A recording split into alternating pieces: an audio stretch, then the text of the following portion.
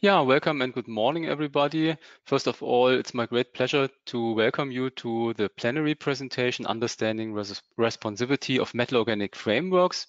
I would like to thank especially the organizers for inviting me. Of course, it's a pity not to be in Brighton at the FEZA, but to be here in Dresden, but I hope you can still enjoy the lecture. And one of the most fascinating topics in my view is the responsivity, the dynamic behavior of metal organic frameworks, a unique feature as compared to rigid porous systems as zeolites and most of the other MOFs. And this is what I would like to talk about today. So I will briefly explain the organization. Let me just take a pointer here. So I will give you an overview. First of all, I will start with an introduction, and then I will try to illustrate the understanding and mechanistics of breathing and flexing mechanisms by illustrating a few model systems, in particular the breathing MOFs and the new phenomena which we now call negative gas adsorption transitions. And in the last part of my presentation, I will also illustrate new phenomena that are better understood by understanding and investigating well-known model systems, the so-called pillared layer metal organic frameworks. And then throughout my presentation, I will try to illustrate how important it is to develop in situ characterization methods that allow you to analyze structural changes along the adsorption isotherm and pathways. And I will close my presentation with a few applications or functions that are coming up. I will try to illustrate the unique features of flexible MOFs and try to give an outlook. So let's start with the history of flexible MOFs, and it's quite interesting to see that all of you know there are the famous MOF5 and HCAST1, the early MOFs that are now produced at the ton scale by companies like BASF or Newmont in the US. And with the discovery of these highly porous systems, already the first flexibility phenomena were observed, not in MOF5 or HCAST1, but the first observation of a flexible MOF that can reversibly change its structure was a MOF now called ELM11 for elastic layered material number 11. So responsivity softness is ultimately associated with the structure of metal organic frameworks. However, it is still a smaller number of metal organic frameworks that show these type of phenomena. And many people, of course, have contributed to the field. I tried to name the most important ones, but there's always one I will miss probably. There are many people working on this, and I will just try to illustrate the most important findings here in the history of these flexibility phenomena. Soon after ELM11 was discovered, MIL53 as the most important breathing system was discovered. MIL88 is a swelling system that shows a huge volume change in the presence of vapors. In the presence of liquids. And then we discovered also DUT8 as a prototypical model system showing the largest volume change ever observed for a gas. And then already the first applications came up. Jeff Long proposed that we can use these flexible MOFs in natural gas storage. The shape memory effect I will explain later was discovered. And then in recent years, more new counterintuitive phenomena were discovered. And I will in particular address these negative gas adsorption phenomena that we have described. So many people contributed to the field. In terms of materials development, but it is also very important here to name people like Lee Brammer or Professor Barbour, who developed in situ technologies. But what is also very important to name the people who developed theory like FX Kuder, Alex Naimark, and of course, Professor von Spyberg, I forgot here in the list, but she's also one of the most important people developing these theories further to get an understanding of theory and flexing behavior, flexibility phenomena in MOFs. Let's start with the history. The first flexible MOF discovered was ELM11. At that time, the structure was not very well understood. Lee and Kaneko measured adsorption isotherms and found a very strange behavior that you can see here on the right-hand side. Depending on the activation conditions, you find a very strange behavior where the MOF is first closed, and then at a certain very specific so-called gate pressure, suddenly there's a huge gas uptake, and this is associated to a structural change. Let's look into the structure. It's a layered structure. It basically has just mononuclear copper complexes that are connected by bipyridine struts to form a 4-4 net. And these 4-4 nets are not pillared, they are just stacked, they are just stacked layers basically. And the green tetrahedra here are BF4 anions. And in the contracted form, the BF4 anions of the upper layer block the pores of the lower layer. So there's no uptake. And only if you reach a certain gate pressure, then the layers separate from each other, they pop open, and then the MOF takes up a lot of gas. And these phenomena are never in equilibrium. They are associated to pronounced hysteresis in the adsorption isotherm, which is also a characteristic. So here we have a lot of activation barriers from the point of guest view and then also from the point of the structure. Nowadays, several structural phenomena are known, different structural mechanisms.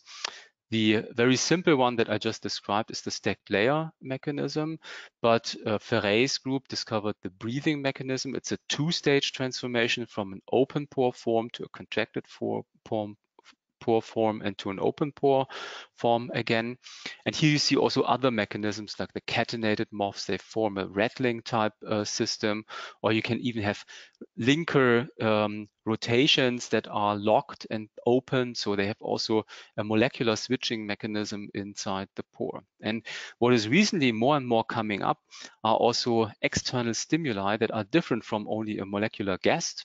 They include a stimulus such as an optical stimulus, light or electrical fields, and people are even dreaming of magnetic stimuli that could change the structure in interaction with a molecular host, a molecular gas that responds and changes the structure. On the right-hand side, you see the most prototypical adsorption isotherms and phenomena that were discovered here. The gating I described for ELM11, a very pronounced hysteresis, a steep adsorption uptake when the structure opens. The breathing is more like a two-step transformation from an OP to a CP to an OP form structure. And then there are even more complex phenomena like the multi-step adsorption isotherms, and then associated to multiple structural transformations. And then also recently we discovered the negative gas adsorption transition, which I will illustrate more in detail in a minute.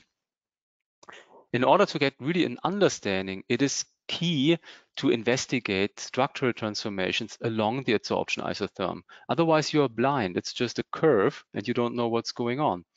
So what can you do? Of course, the best method, or one of the best methods, is to do diffraction, because you get an overall impression about the global structural changes. And nowadays, in situ diffraction, neutron diffraction, X-ray diffraction technologies are available, special cells that allow you to measure a full isotherm on the cell, on the material, and at the same time the material is in a cell in the synchrotron beam. You can do all the Rietveld refinements of all the intermediates. But there are also other techniques that are important. The NMR spectroscopy is in particular important when it comes to amorphous systems, or if you want to analyze what is the recognition, what are the structural changes for the guest molecule? How does the guest molecule orient in the pore? And nowadays, high pressure NMR is available, static solid state NMR measurements for high pressures, gas pressures up to 20 bar. And even EPR technology has been developed that allows to monitor paramagnetic guests inside the pore or local strain changes in the framework that are associated to electronic differences arising from ligand deformation. When you have complex transition metals are of course great for EPR spectroscopy because their unpaired electrons can be in many cases monitored by EPR spectroscopy. Not to forget UV-Vis and Raman spectroscopy, which are also important methods. Our favorite MOFs are highly porous systems. We are maniac in developing higher and higher porosity. We have done this for many, many years. And our record, and this is currently the world record material, is DOT 60 with a pore volume of 5 cubic centimeters per gram. This is a mesoporous crystalline MOFs. All pores have the same pore size, are identical. And this adsorbed volume, nitrogen adsorbed volume, is 1 order of magnitude higher as compared to typical zeolites. It's really the world record type of material here. It's also the world record in terms of apparent BET surface area. Of course, we are all aware of the limitations of the BET theory, and there are more theories to be developed in the future because there's still a lack of analyzing accessible porosity with a surface area. And I think there's a great importance in developing new theories and improving this field because the theories that we have are not appropriate anymore. Randy Snur has proposed the simulation of apparent BT surface areas, which is quite useful, but it doesn't help in measuring and accessing or addressing the accessible surface area of a real sample. So there's still important methods to develop. And in order to do this, I think it is important to change our community in terms of publishing data.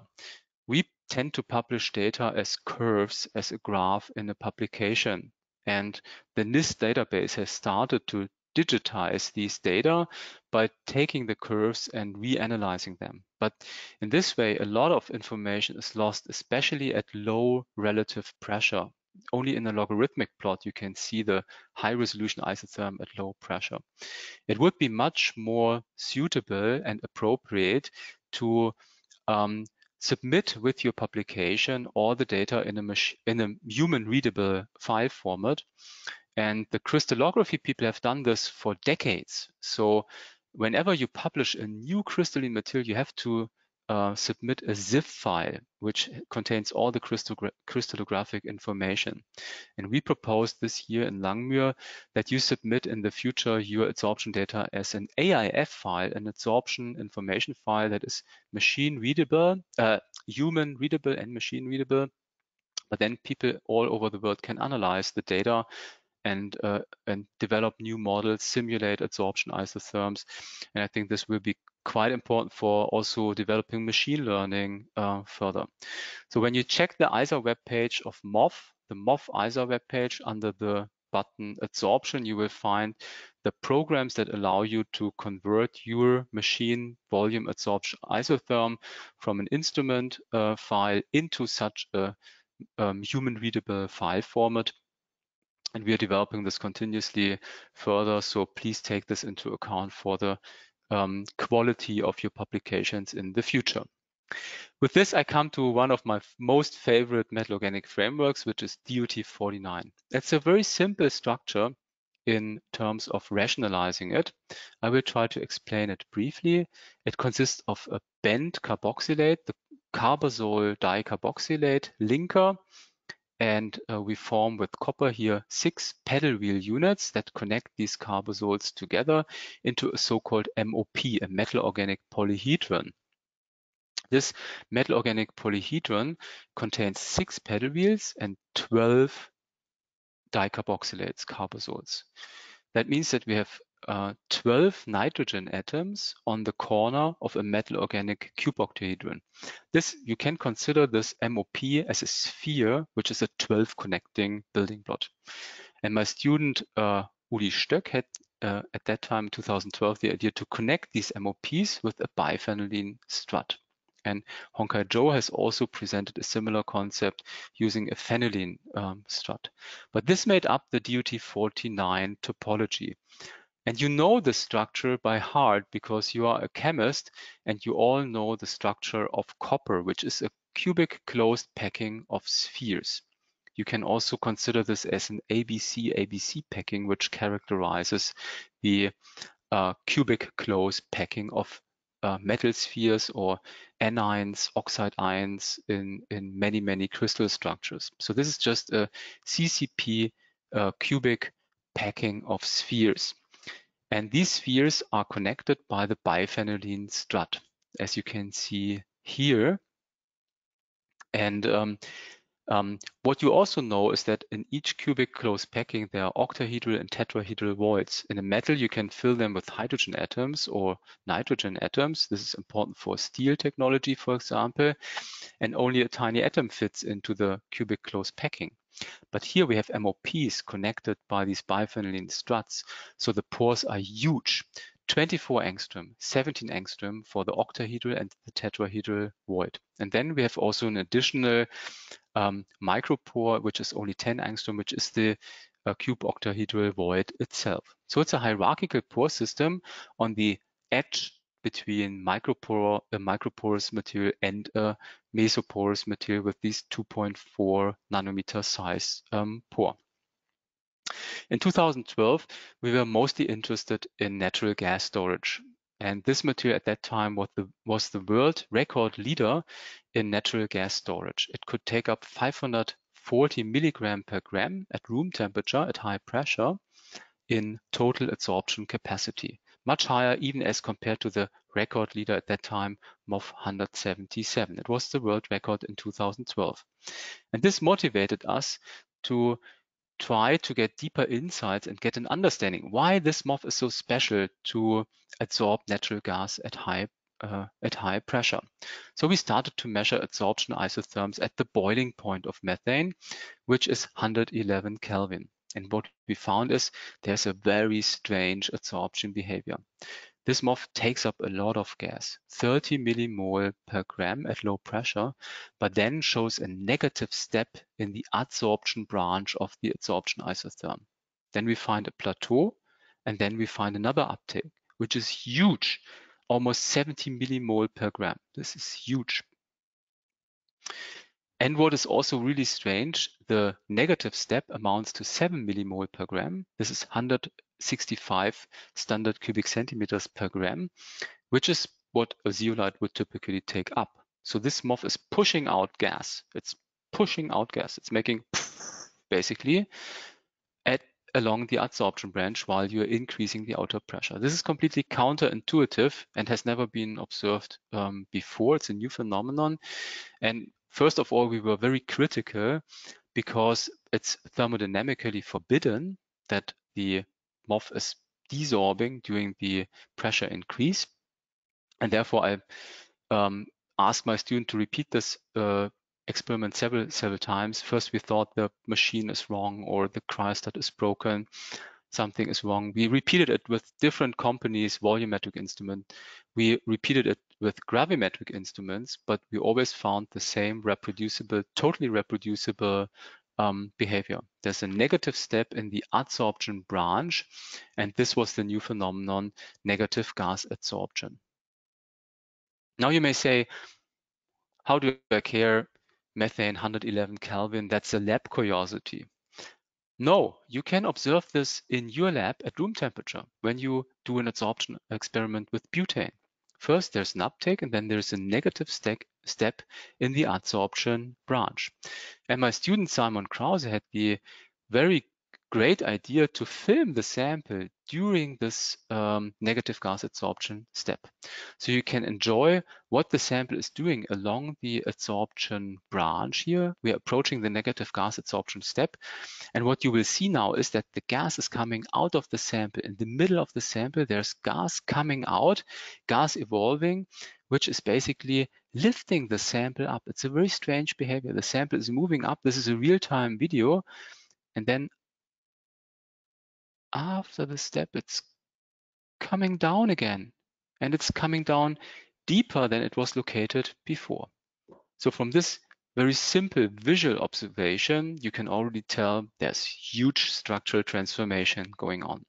And here we have developed a platform technology that allows you to in situ measure the structural changes in a special beryllium cell. So before we are approaching the negative gas adsorption step, the sample is in a large volume cell with 100,000 cubic angstrom cell volume. It's a cubic system as the CCP packing. But then after the negative gas adsorption step, there's a huge contraction to a cell volume of less than 50,000 cubic angstrom. And this huge contraction, you can analyze all the structural changes, is associated with a pore contraction. The mesopore of 24 angstrom is contracting to a micropore of about 9 angstrom, the red one here in the center. Only at high pressure, the material is opening up again, and it's almost achieving the original cell volume again as defined by or refined by the Rietveld refinement method of these synchrotron data. So this is a breathing MOF. It basically contracts the mesopore, which is in the middle here, the orange one, is 24 angstrom, and in the negative gas adsorption step, it's contracting to less than 1 nanometer, about 9 angstrom, and this is the reason for the push out of the gas. The MOF cannot accommodate all the gas in the pore, and therefore in the micropore, it's pushing the gas out. But what is the underlying reason of this very strange phenomenon? And Jack Evans, together with FX Couder, has beautifully analyzed the energetics of this type of transition. So here you see the energetic curve, the energy of the system versus the cell volume on the x-axis. And you can see that on the right-hand side, this is the open structure where the phenylene bridge is straight, so it's very happy.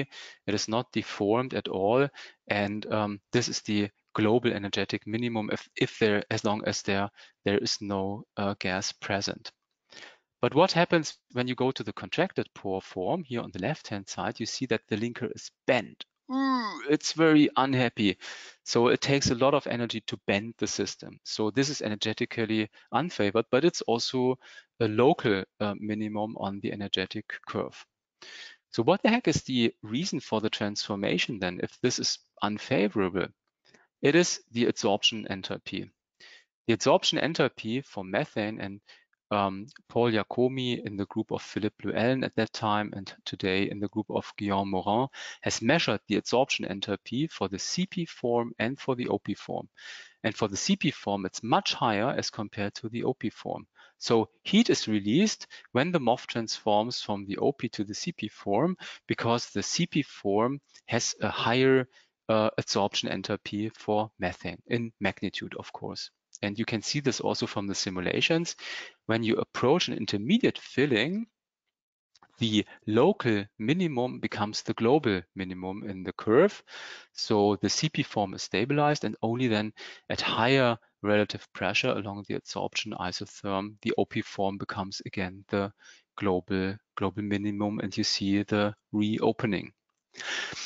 What is beautiful is that today, and this was a cooperation of Jack Evans and my group and Toon Westphalen's group, who beautifully showed that nowadays it's possible to simulate the full energetic landscape of this phenomenon. And here we look at methane adsorption at 120 Kelvin. And this is very important because it allows you to understand that this is a phenomenon that is related to energetic barriers. If the system would be in equilibrium, there would be no such negative gas adsorption step, and there would be no hysteresis as expected. And this is what you see here in the simulations. To illustrate this, on the left-hand side, you see basically, this is similar like diving. If you like diving in the deep sea, the deep blue color is basically where it's very deep, and the yellow is where it's very shallow, the water. This is the energy landscape, basically. On the x-axis here, you have the cell volume, and the y-axis, you have the increasing pressure. So in equilibrium, the MOF stays in the open pore form, then at an intermediate pressure transforms into the CP form. It always tries to be in the global minimum energetically, and then it reopens again at higher pressure. But this situation is totally different when you take into account the huge barriers that have to be overcome to transform from the OP to the CP and vice versa. And this is very fascinating to me. We start here in the adsorption branch in the OP form, but the system cannot overcome the barrier, the yellow mountain on the left-hand side, so to say here. It cannot overcome the barrier, and therefore it traverses further along the OP in the OP state. And only in an overloaded state, it suddenly has to transform into the CP form. Because it was overloaded, it says, oh, I have too much, and it's pushing out all of the gas. It's transforming into the CP form. It's pushing out the gas, and that's the reason for the negative gas adsorption. Then it's reopening again and going to the OP form. But when we look along the desorption branch, what you can see here, we start in the OP form, we transform into the CP form, but what is also very interesting is that this simulation shows we stay in the CP form. The MOF is sort of trapped in the CP in a contracted pore form state because it cannot overcome these barriers anymore. It's contracting further and it's sort of arrested here. So nowadays, this shows how important simulations are, how well it illustrates and leads to an understanding of these counterintuitive new phenomena. You may also be able to try to understand this phenomenon from the point of view of the guest molecule. And we have done neutron powder diffraction studies in situ to localize CD4 molecules, the deuterated analog of methane, in the pore. So we have localized, and you see here on the right-hand side the movie, how the MOF is filled. And on the left-hand side, you can see the green, blue, and orange curve, which represents the different pore fillings. And what you can see is that the negative gas adsorption step is very close to the step where the mesopore filling starts, which is the orange part here. And this is our current hypothesis, that the negative gas adsorption transition is associated to delayed mesopore filling. And here I would like to also inform you that there is a very interesting presentation by Muslim Dwayashkin, who recently measured also PFG NMR, which also demonstrates that there's no pore blocking, but in fact the mesopore filling starts basically right before the negative gas adsorption step is coming.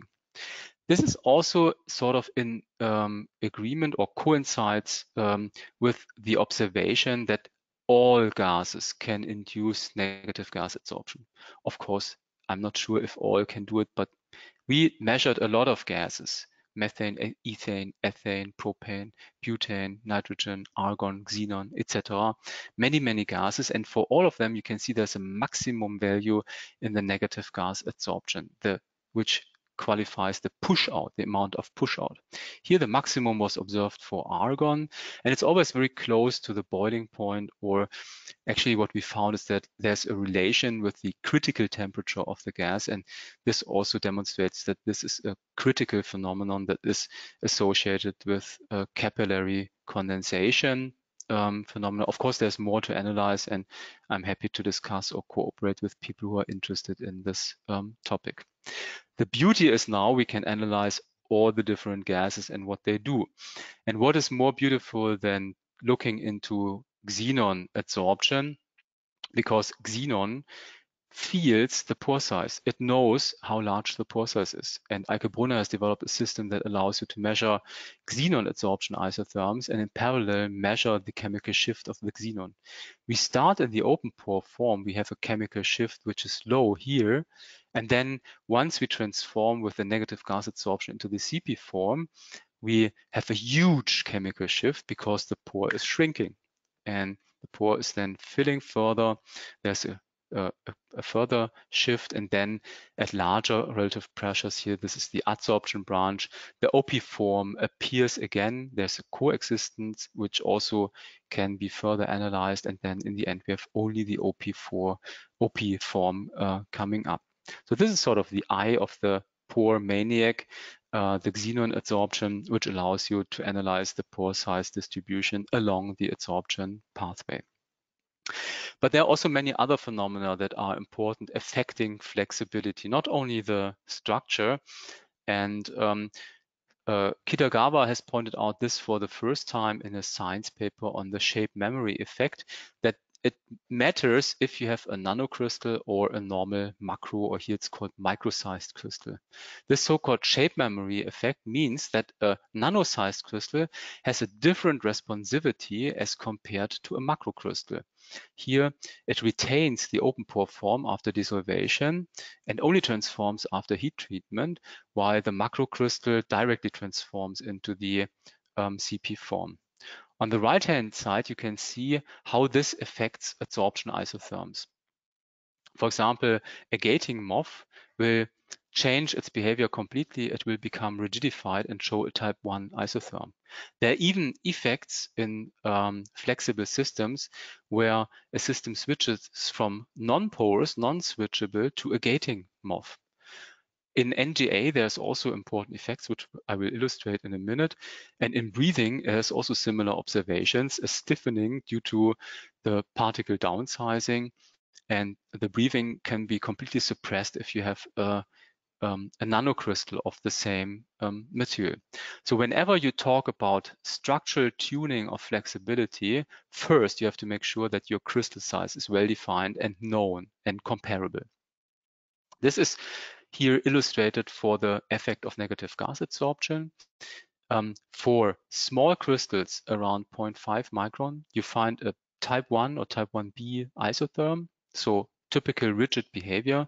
Only for large crystals, approximately starting around 4 to 5 micron, you find a nitrogen adsorption, a flexible behavior, the breathing and negative gas adsorption transitions.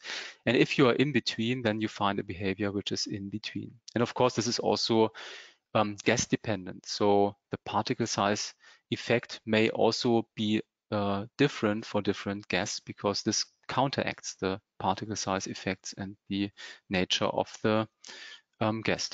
But I wanted to point this out because it is really important to specify the crystal size before you can talk about structural tuning. But we can do structural tuning, and this I will show here for the NGA materials. So it's very simple in theory to understand. Basically, we have a bending mechanism here. So you know, when we go from the open pore form to the contracted form, the linker is bent basically, and this determines the energetics. And there is a very simple rationalization taking into account the Euler's law. When you have a column, there is a critical pressure that you can apply before it buckles, before your temple breaks down, basically, or your church with the column breaks down. And this critical load is inversely dependent on the length of the column if you keep everything else constant. So if we only look at the column length, we expect a softening of the columns with elongation of the linker.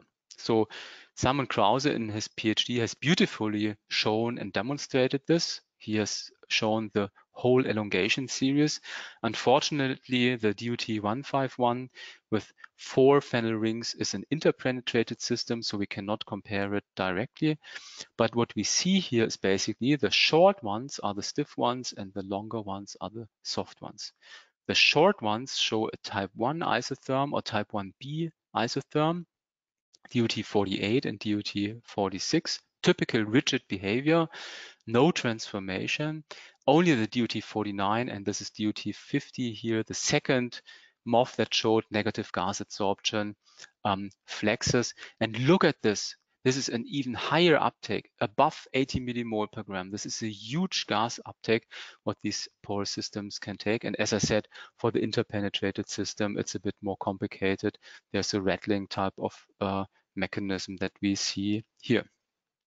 If you can take this rationalization into account, you can also think of just tuning the elasticity module, making the column material thicker, so to say, making the columns thicker. This is the elastic modulus. So Simon Krause in his PhD has made the columns just a little bit thicker. For example, you can use a pyrene core, and you see immediately this is butane adsorption here. You go from DOT 49 to DOT 147, and you move from a flexing system to a rigid system. even a very small manipulation, only introducing 2 methyl groups here in duty 149, this is not published yet, unpublished work actually, only this small modification already induces some small amount of stiffening and allows us to measure rigid behavior. And here you can already see that the hysteresis is taking a chance here, starting. So we are on the verge to capillary condensation in these type of materials.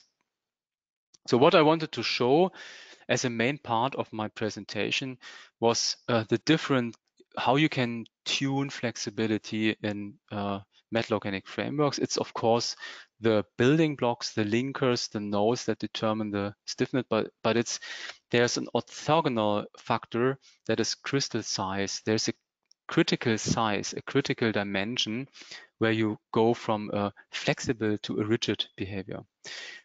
There's also the effect of desolvation stress that we have recently published in a Christ and Com paper. So it also matters how you prepare your MOF, from which solvent you dissolve it.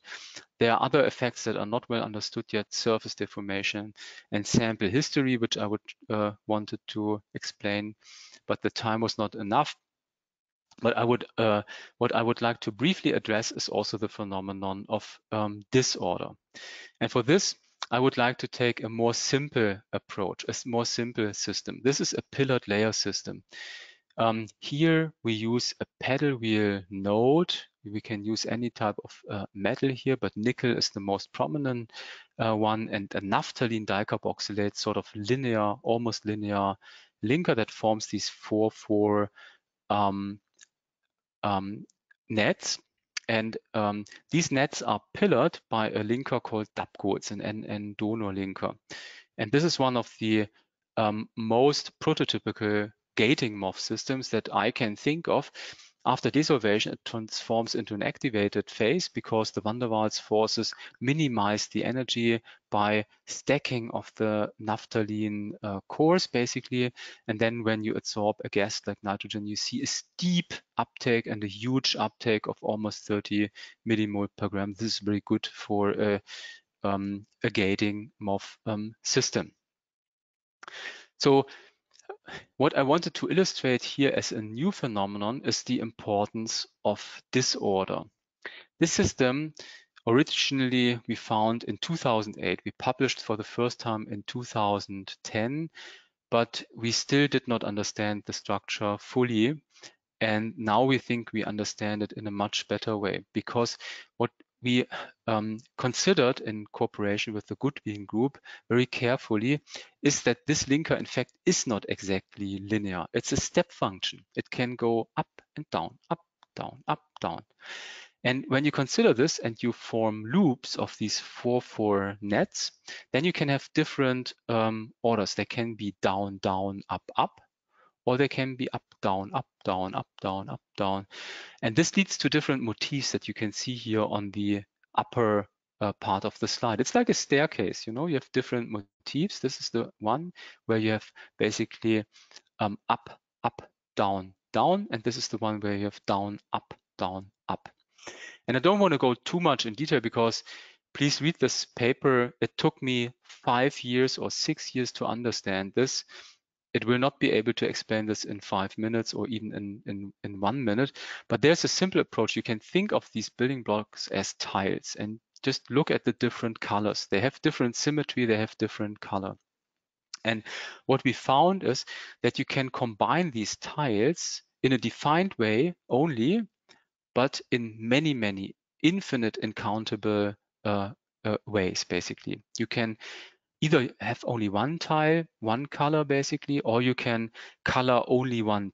You can combine only one type of tiles that are colored here on the left-hand side, or you can even have the situation where only these gray and dark gray colors are integrated, which is an ideal tetragonal structure, without going too much into the details of crystallography here. So you can almost form a phase diagram. And what was most fascinating for us was to find out that with the guest, you can have a very well defined. The guest determines the disorder in this system. So each patterns differ just a little bit, but if you analyze them carefully with the help of Andrew Goodwin, you find that each solvent defines a very specific disorder type. One, for example, DCM, is more close to tetragonal. Others that are here on the bottom, NMP, are more close to monoclinic. These are sort of the extreme cases. So whatever solvent you exchange, you come to a defined, very complex disorder state. And what was most fascinating to me is to find that we can switch in between these defined disorder states. From the S-synthesized material, if we exchange first with DCM, we find the more close to tetragonal structure. But then when we exchange DMF, we go more to the monoclinic one. When we exchange DCM again, we go to the tetragonal DCM. And this is not a dissolution mechanism because it happens very rapidly in minutes, basically. And this is a new type of disorder switchability in a huge configurational landscape. There are countable but infinite numbers of these disorder states. And I think this is a totally new direction in a sense, because it points to the fact that these metal organic frameworks can have multiple type of configurations, a much wider configurational landscape. And Matt Rusinski has pointed this out beautifully in his Nature paper in 2019. For another example, with a different mechanism, these peptide-based MOFs, not a disorder system, but peptides that have quite different configurations that they can take. And this makes the landscape, the energetic landscape, which is shown here on the bottom, much more complex. So this is one of the main differences as compared to a rigid zeolite that you can see on the left-hand side. It's a very monotonic landscape. It has one minimum. It's structurally rigid, but this landscape is much more saddled, so to say, and has many local minima. And this is more akin to enzyme type of chemistry. And my vision is that we can not only tune the landscape, the energetics, but in future we will also be able to tune with chemistry the energetic barriers in between the different minima. Because the energetic barriers, and this is of course complex, but the energetic barriers determine the kinetics and the rates of the transformation. And this would allow us to tune metal organic frameworks in time, along the time axis. And this is what I call four-dimensional metal organic frameworks, which is, I think, a new paradigm in the area of metal organic frameworks. And this can lead us ultimately to new applications, because it means that a MOF can kinetically recognize a molecule because it's just faster in the absorption. And there are already few examples out. For example, the Kitagawa group has shown that carbon monoxide can be kinetically recognized as compared to nitrogen. There's also a shape selective recognition for xylene separation as demonstrated by Matsuda group. There's also the recognition of CO2 versus methane as demonstrated by my group and also the group of Jeff Long. Banglin Chen has proposed the propine-propene separation. The MOF that is switchable and selectively only opens the pore for propine. And this is important for industrial applications. And Caro has even shown an external stimulus like an electric field can even change the diffusivity in the membrane and switch a membrane and therefore change the selectivity with an electric field.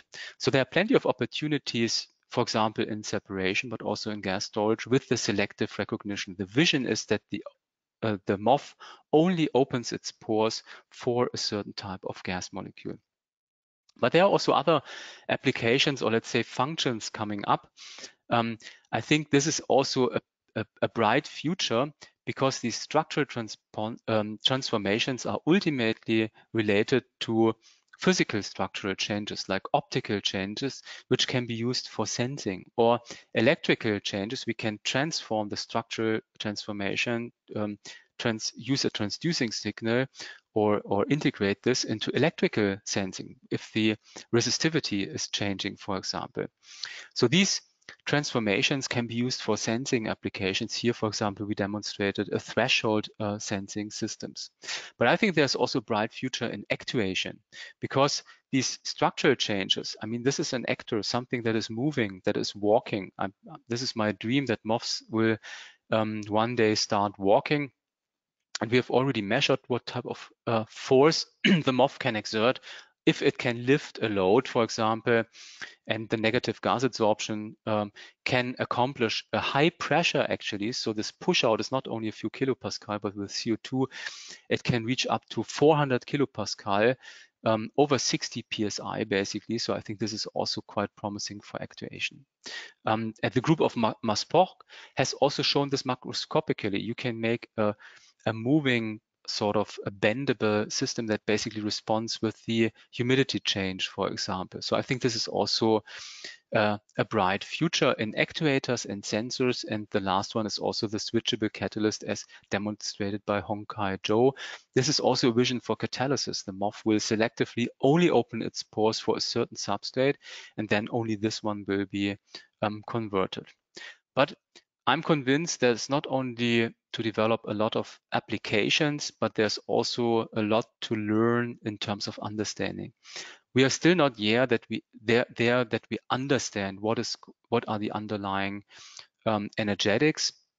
There is good improvement, and simulation is very important, but there's still much more to learn to understand the energetic barriers. So I hope I could convince you and fascinate you a little bit with this new material class, or not so new maybe anymore, but there's still not a lot of new phenomena to find, not only in applications, but also in understanding fundamentals, the energetic stability, the role of host-guest interactions, the particle size, morphology aspects, and I think also sample history. And I'm very much in favor of in situ methodologies. I think only if you can look at the moth, develop these methods, then you can achieve a better understanding what structural transformations are going on. I really acknowledge all the funding, especially the ESC grant and the Deutsche Forschungsgemeinschaft and also other funding agencies. This was a team effort, not my work. I contributed with ideas and paper writing and supervising students, of course, and postdocs, but many people, international collaboration. Only through collaboration we can advance this field further. I deeply acknowledge also HZB support, the Helmholtz Center in Berlin. And with this, I'm at the end, and I hope we can meet all in presence in 2022 in September at the MOF conference in Dresden. Wish good health to everyone. Thank you for listening.